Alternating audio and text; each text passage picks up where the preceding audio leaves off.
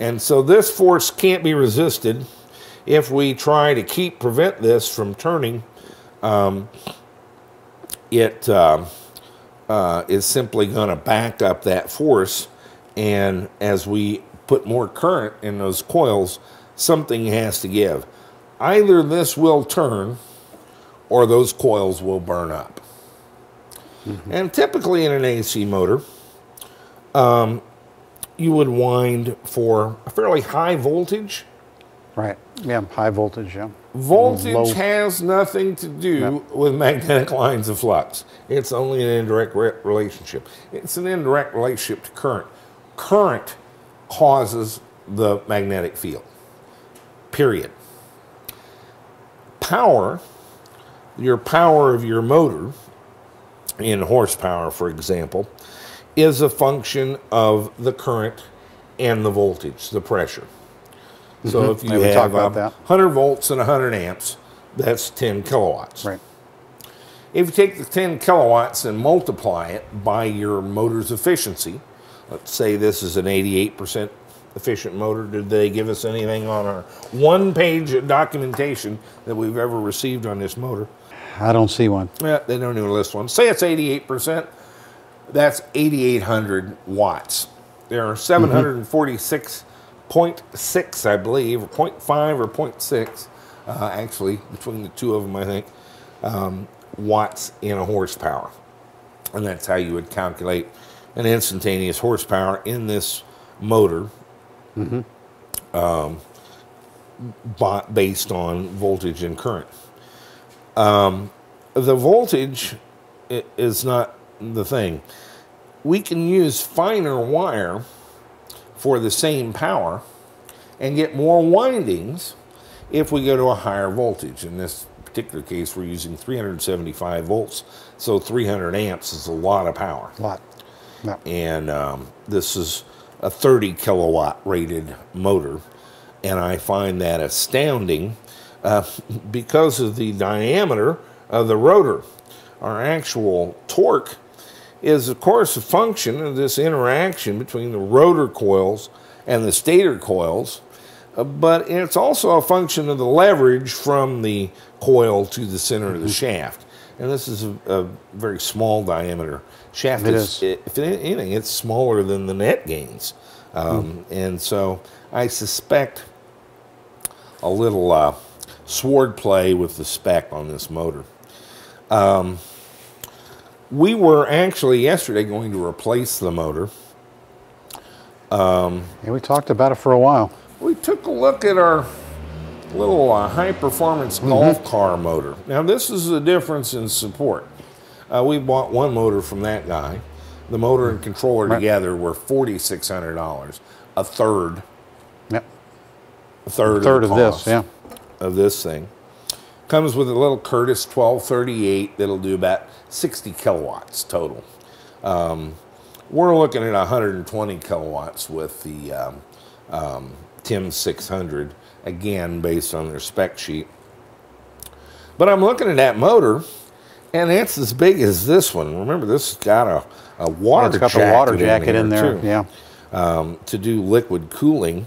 And so I'm thinking, you know, that motor is not too much different size. Now, remember I said that we could use smaller wire if we used higher voltage. Well, the reverse is true. If you use lower voltage for the same windings, you have to use higher gauge wire because you're doing higher currents. That motor is wound for 108 volts. 108 volts, yeah. And 550 amps is what the Curtis will put out. I don't know how much current that motor will take. No, we really don't. We have a couple of ratings on it, but these guys are kind of making them out in California. I'm not sure they know at what point they burst into flames. So I'm looking at that motor and I'm thinking, you know, we could probably drive that with the TIM's 600 thing. Brian, let's call the guy. What's his name? I talked to Bill out there, yeah. And these guys have been great every time we've talked to him. He pulls out his phone right here in the shop, dials him. The guy answers the phone. And our question, of course, is about the encoder. We've got a 2-channel encoder here that's 64 bits. I think I can set some of that in the software, but what are we dealing with? Bill says, well, ours is a 2-channel 64-bit. 2-channel 64-bit. I'll send you the pin out. And we're like, you know, this motor, it's wired for 108 volts. We've got a controller that does 375 volts and 300 amps. Now, the net gain, we get a rating chart for that. That's 72 volts. That's what their charts are at. Right. Mostly people run it at 144. We've been doing 120. Yep. The max on the net gain is 192 volts. Now, that's a series DC motor, but the limitation of 192 volts by net gain's recommendation, and people have run it higher, is because of arcing on the commutator. Okay, yeah. Cool thing about Makes AC sense. induction motors, no commutator, no slip rings, no brushes. This is a solid piece. The 2 bearings can wear out. This can't wear out. This can't really wear out. It's just a big chunk of metal with windings in it. All you can do is burn it out. Burn it up, yep. And that's based on the cross-section of the wire, just like you can put more current through a 12-gauge wire than you can a 22-gauge wire, and certainly more through a 2-aught cable than a 12-gauge wire. The same applies to motors and insulation. So I'm thinking that's got to be a monster motor. Most AC motors are, from 200 to 460 volts, and much lower currents. This one, as shipped to us, is, hey, here's your 550 amp limit, about 130 volt limit. So we know from some of the other motors we've dealt with that we can go at higher voltages. And I would say that that's sort of the rule. You can go up in voltage. You probably shouldn't go down in voltage and increase the current, because you'll outlive the ability of the conductor to carry that much current. So our question to him in California was, could we run 375 volts and 300 amps instead of 550 through that motor? It looks to me like this would work. His response? He told us that they weren't sure. They just hadn't done it, that they were going to talk about it, and that we could always have them do a custom winding. Actually, what he told us was all the AC50s, they hand wind them anyway. They hand wind them anyway, yeah. He says, I'll wind you one for whatever voltage you want. When do you want it there?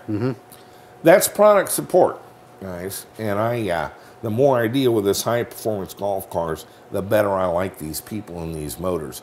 I believe we could drop that motor in place of this.